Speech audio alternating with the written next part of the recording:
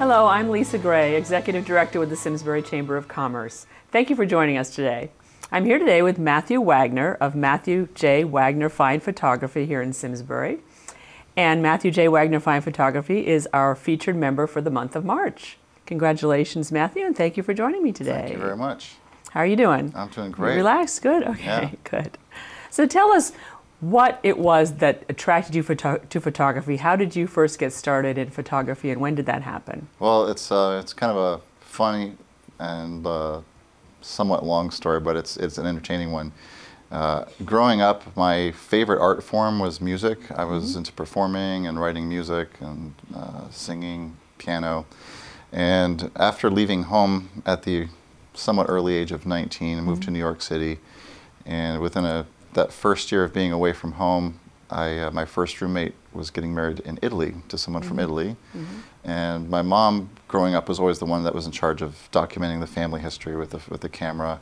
And my dad was a little bit into it, but she took that responsibility very seriously, and she valued the importance of photographs and having photos of family. Sure. So when this trip came up, she was like, you know, you really need to get a good camera. I want to get you a good camera because you never know if you're ever going to go back to Europe again. This could be a once-in-a-lifetime trip. So take lots of photos because you never know when you're going to be back there again. So I went to Italy and ended up loving it and couldn't wait to go back. So I did take lots of photos. And then 5 months later, I'd saved enough vacation to go again. Wow. Took the camera with me, had a great time, and for some reason put the camera in my check-in bag, which is never a good idea. And it didn't make it back, and I just felt terrible, devastated, very guilty about the lack of appreciation for this gift. And for some reason, I said, that's it, I'm done with photography, it's not for me. And it just took this fatalistic viewpoint, which I don't really do anymore. But anyway, back at work in New York, my friends that I was working with were very adamant that, no, photography is the greatest thing, you gotta have a camera. Don't worry about that, just get another camera. And so more to get them to stop badgering me about it, I went ahead and got one and spent $350 on a used SLR camera with a flash and a zoom lens. And I said, you know, I'm going to get this, but I'm going to figure out a way to make it pay for itself so I can redeem myself from this huge guilt. So I would take it to weddings and sit on the aisle and try to get the photos of the bride and groom coming down. And I'd get my film back and look at the results, and I just didn't really like what I was seeing. But I'm the type of person who was always self-taught. I would always research things and look for my own answers. And eventually, the quality of my work became good enough that the guy who did my wedding photography saw my work and wanted me to come along with him on his weddings. And that was in the mid to late 90s. And by 98, someone had approached me to photograph their wedding. And that's kind of how I started, not knowing what else to do. And but I apprenticed with that photographer, and that was in the late 90s. Moved up here in 2004 and turned it into a full-time business in 2005. Wow, so that's when the business started here in Simsbury, 2005. Wonderful. No, 2007 in Simsbury. No, 2009. Okay.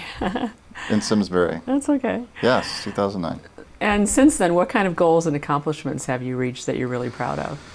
Well, you could talk about a lot of the things that looked to be important, like magazine covers or being featured in regional magazines and things like that. That was a goal I've always had. But the biggest accomplishment, when I think about it, is the impact to families' lives and how what we do really is something that lasts longer than us.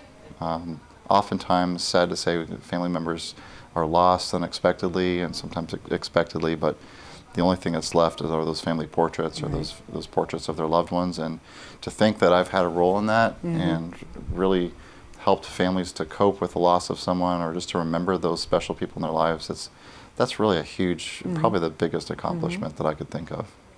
So what's your favorite subject to photograph? That's a great question. I would have to say I really love working with animals. As you can see behind us, we have some of my favorite subjects here, the four-legged friends. Beautiful. And they're just something, I've always loved animals. I grew up with cats and dogs and around horses and ponies. And it's great being in the valley here. There's an abundance of that. And for sure. whenever someone calls and wants to have portraits done, either with their pet or just of their pet, it's a lot. I know I'm going to have a lot of fun. Mm-hmm. So do you photograph all pets? Do you have any funny stories So far, about we haven't said something no to unusual? any pets. Yeah. We've. I have an upcoming session that I'm really looking forward to. Someone we met at the recent home show downtown, and they have a miniature pig. So, and this fun. pig sleeps with them and so on. So I'm like, this is going to be the next big thing. So that will be a first time. Yeah. So do you photograph the pet with their owner, or it depends, alone, or both, a little of both? Yeah, it depends. For these images you see here, this was part of a personal project that I started last year called Dog Tales, and we were looking for dogs that had stories. And of course, most people's dogs do have stories. Of course. And we got a lot of rescue stories and things like that. And I wanted to create something that was very fine art, but at the same time capture the personality of the dogs. And that's one thing that people over and over just said, oh, that's them. That's so them. And but other times, especially with senior portraits or just especially with horses, it kind of lends itself to the owner being with the animal. So I've done both, and it's great. It's great to show that relationship between the pet owner and the person. And you have your works displayed in several areas around town. Exactly. Yeah, and we're always looking for more. So we love it when people give us a call and say, hey, we're looking for some wall decor in our waiting room or something like that, or office. Great.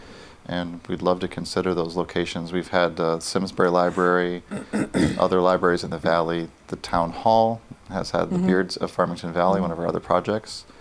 Brookside Bagels we use oftentimes, but we're always looking for new venues for our work. And the businesses love it because they get to have free wall decor, and we take care of it for them and keep it fresh.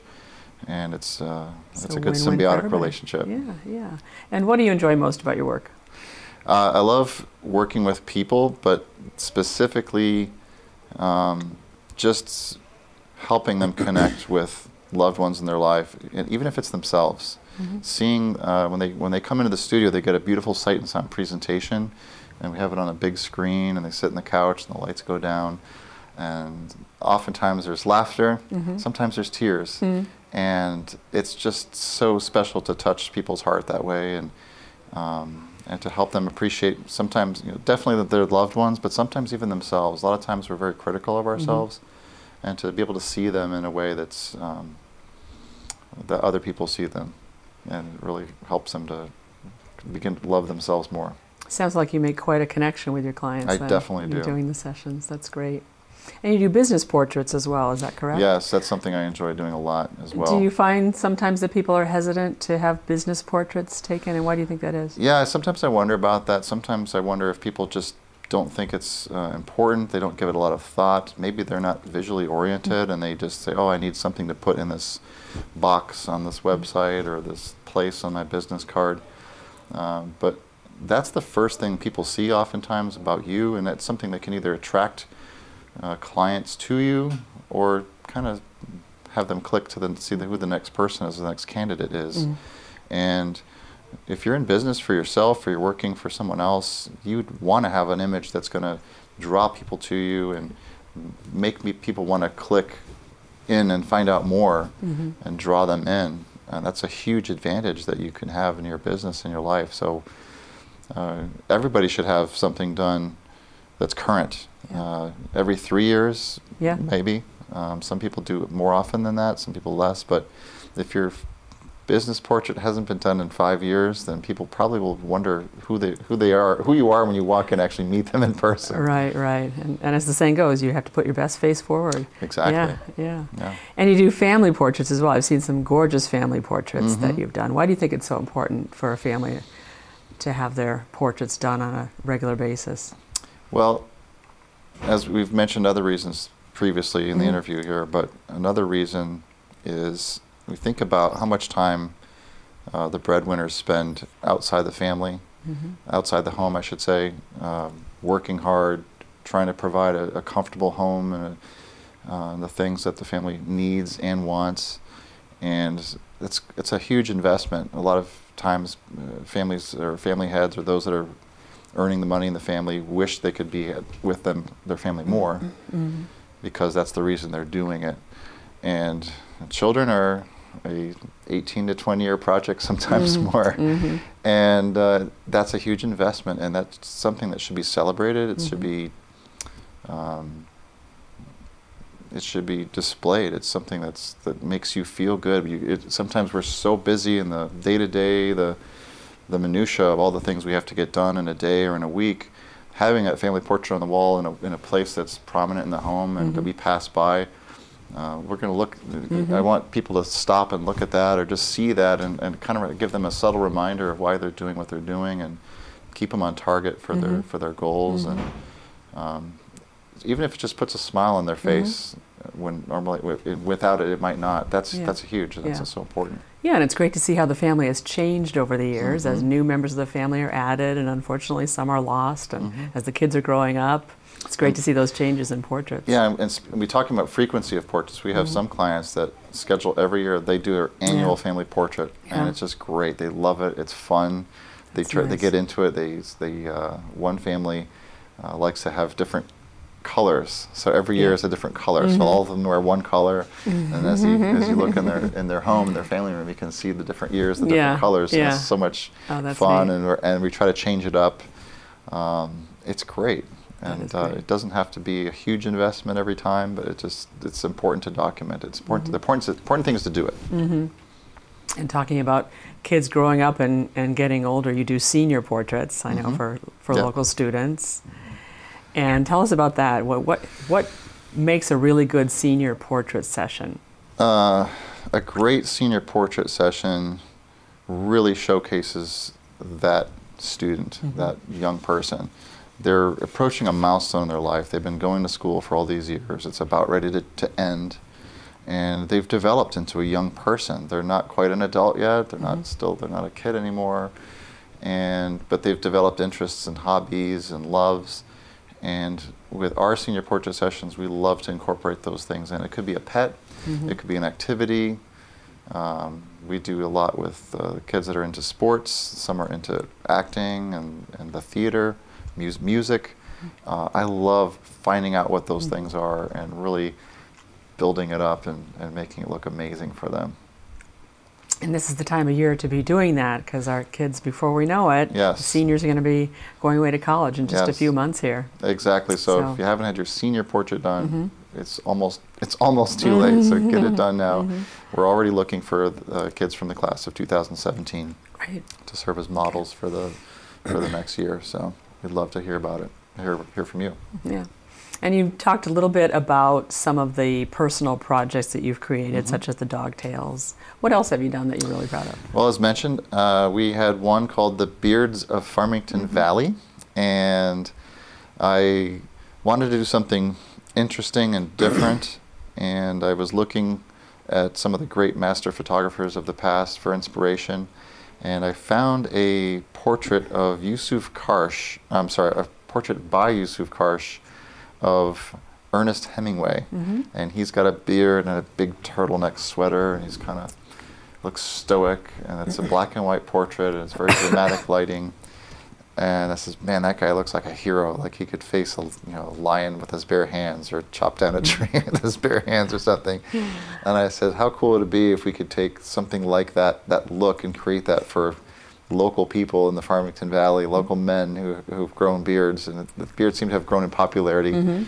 So we put the call out, and we got a bunch of models. I think we did it 2 years in a row, and we got I'm sure a lot of people have seen them. Those were at town hall. They've been at the library, and they were very stoic. And we did interview questions about them and their beard, and if their beard has a name and how long they've had it. We even had 3 people here from Simsbury, 3 generations of beards, and the grandfather's beard, he started growing it in February of 1970, when the town had their tricentennial celebration for 1670 to 1970. And he'd grown it all that time? And he's kept it ever since. Oh my goodness. So I told him that beard is about 1 month older than I am. Yeah. Wow. Now everybody knows my birthday, or my birth month anyway. Yeah. So that was cool. So it's just all these great stories that come out of it, and you get to meet the people and hear the different things. And so it's fun. And so are there any projects that you're working on now, or that are going to be coming up in the near future? Yes, we're currently working on Project Hat. We're looking for fascinating hats and the people who wear them. That'd be a great one. And it's starting to build momentum and growth. We had a woman yesterday had a big, huge white hat that she wore at her wedding. That was from England. She had another amazing hat that we photographed that she bought in Chicago. That's by Tassel. In fact, I just got a text message this morning that it was Kathy McAfee. She's a local businesswoman in town. And she bought this hat in Chicago years ago, and she just did some research online and found out it's a unique handmade hat. And this actually has a purple ribbon with a number of how many of them that were made, and she thinks she may have actually purchased it from the hat maker himself. Wow. But it's a great story, and we're going to tell it. And then we don't have a date set, but we will have an exhibition of our favorites from this project. Oh, that should be great. I'll look forward to that. Oh, and we have another one. Yes. After this, starting very soon, or concurrently actually, we are looking for dogs that are owned by local celebrities. Okay. So we're going to start with that. Any local celebrities that are watching out there? We have a list. We have a list. We've already done Jackson, which is the beautiful dog that belongs to Courtney from Kiss Radio from 95.7 FM. Okay. So, and she just absolutely loves her portraits. So we're going to build on that too. So great. Send them over. Great. If you'd like to be considered as a celebrity but aren't one, we could make an exception for you. Okay. And do you have any tips that will help anybody look better in a photo session? Great tips. There are so many tips to look better. The first one is get somebody who really knows what they're doing with posing and lighting. There's so many different things, but makeup is important, especially for business portrait. But any time you're going to be in front of the camera, it's good to have your makeup done by somebody who knows what they're doing. Not saying that if you do your own every day, it's that you don't know what you're doing, but those who are professional know exactly what to do for camera makeup, and it's different, and it's important, and it will make a huge difference, and you'll love the way you look. Also, clothing. This is what we do what we recommend to our subjects is to stay away from any kind of loud prints that could be distracting. You mean like these pants I'm wearing? It's not going to go there, but thank you. We can see the pants. So, that way, because we'll just be staring at your pants all day. So in the photograph, I think we're it looks great in person, but in a photograph, when everything's still and nothing's moving, our eyes tend to go to the lightest part of the portrait first, and then kind of move through it. So, if we have something really bright on, it's brighter than our skin tone. That's going to draw attention away from our face. And as far as I'm concerned, I mean, our face is how we recognize each other. Right. And it's the most important part. It's the part that expresses emotion. So we want attention to go to the faces in the photograph and the portrait, and not so much in what they're wearing. I've even had photos where I think it was grandparents in town here, and they brought their grandkids.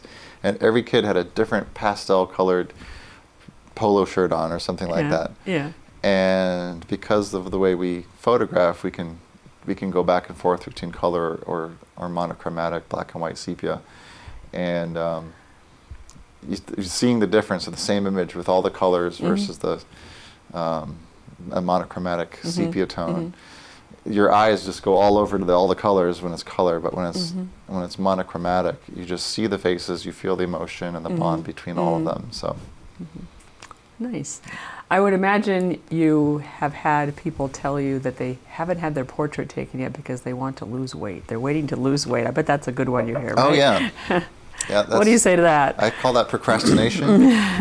And it sounds good. It sounds reasonable. I understand the thought behind that. But the problem is especially in a family portrait situation with young kids, they grow and they don't wait. They're not going to wait for your target goal of your weight number or whatever. My clients benefit from my experience of posing and lighting, so that the parts of you that you're less that you're less fond of. Thank you. There's an F word there. The ones that you're less fond of are hidden, and the attention is drawn to your favorite ones. So that's not an excuse. Just get it done.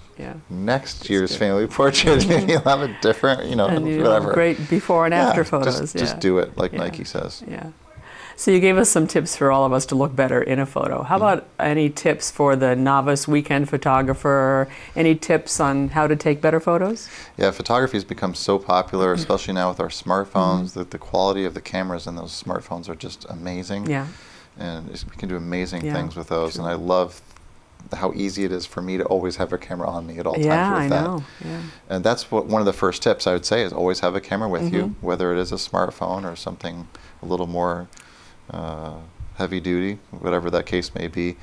And practice. Just always be looking for things that attract you and that are visually interesting, and practice photographing those things. Learn the equipment. Even with the smartphone, there's a lot of little things you can do to adjust brightness before you take the photo. You can. There's something called HDR on iPhones. I know there's different things that you can do as you're capturing the image to make a better quality image. Even with a point-and-shoot camera or an SLR camera, there's a lot of different things you can do. And if you never pick up your manual and look at it and try to make an effort to learn what those are, you're going to be limited. You're going to be stuck in automatic modes that let the computer and the camera do the decision-making for you. And if you do that, you're going to have average-looking things. But if you take the time and you try to do a little research and learn something, try it out. Learn something, try it out, and make it. Don't try to do it all at one time, but make it a long-term project, and it's very enjoyable, and you'll see benefits in your images very quickly. So read the manual and practice. That's it. Yeah. That's not what you want to hear, but it's the truth. So. And what about the person who says, "Oh, professional photography is so beautiful. I wish I could do it, but it's just so expensive. I can't afford it." Well, that's interesting. A Matthew J. Wagner portrait might not be for everyone, but we do have a lot of options, and it might be more affordable than you think. And conversely, can you afford not to have something really good that looks nice of you and your family? You're creating valuable memories, for sure, to do that. Thank you, Matthew. So what are you currently working on? Anything besides the hats project? Or the hats and the celebrity dogs are the big thing. And are you doing a lot of these individual dog portraits? Have you found they're becoming very popular? Yeah, and speaking of individual, we actually have some people wonder, well, I have 3 dogs. Can I bring all of them at one time? And we say, sure, it's not a problem.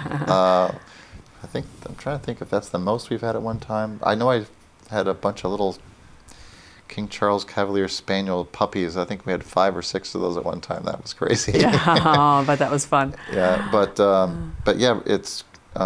I think we're going to put one of the images up of 2 dogs that I really was my favorites from the project, Teddy and Duke, and the owners love it when I'm able to create a portrait where they're both looking at the viewer, and I don't guarantee that will happen, but we usually are able to deliver on that, surprisingly so. So I don't make promises, but I love it when it happens, and it usually does. Yeah, it's difficult to photograph our own pets. They never seem to want to cooperate. So if you have a knack for it, then that's definitely the thing to do. Go to Matthew. We've got it down. We've got it down, especially with dogs. Cats, that's the next thing. A lot of people want us to do cats. They're on my website. Even more challenging, I'm sure. But someone said that to photograph cats, no, what was it? With dogs, you can train them and you can get them to do what you want based for affection. They can use affection and snacks with dogs. With cats, it's pretty much food only. So you have to not feed your cat for a while before you bring them in, so that you can use food as a bargaining chip or something like motivation, that. Right. Yeah, we're looking to do more of that as well. Anything else we should know about Matthew J. Wagner Fine Photography? MatthewJWagner.com. And I think my phone number will be on the screen or something like that. Yes, you can see some. Now it has to be because I said that. You can see some incredible examples of his work on his website. Yeah, come to the website. Beautiful pieces. We're going to be rebranding very soon with a new logo, new website. So it's very exciting. Stay tuned. All right. I think we're dropping the J in Matthew J. Wagner. It will be Matthew Wagner Photography. All right. All right. What does the J stand for? John. My great-grandfather's name was John. All right. Well, thank you so much for joining me today, Matthew. You're welcome. And thank you for joining us. I've been here today with Matthew Wagner of Matthew J. Wagner Fine Photography, our featured member of the month for the month of March. Oh, thank you stop again. by the studio when you're in the neighborhood. Yes. I hope you'll join us again.